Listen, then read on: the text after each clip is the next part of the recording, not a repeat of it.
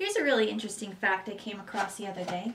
The cuckoo bee, which is a relative of the true bumblebee, doesn't have queen bees, it just has regular female bees.